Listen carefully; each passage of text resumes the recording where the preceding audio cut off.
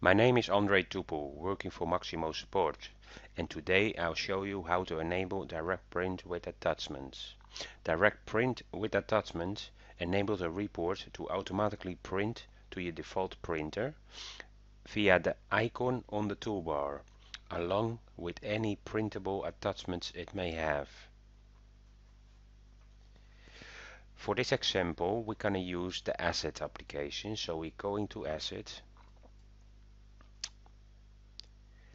and you will see that there is no icon for print with attachments. So we can enable that. First we go into Administration, Reports, Report Administration. We search for Asset and we select the detail report. Then we select direct print with attachments, and we have to change this to all.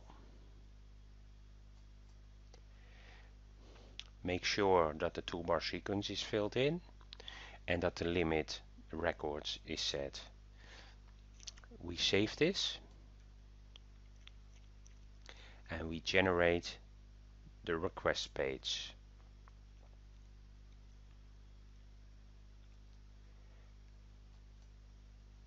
Now we go back to the Asset application.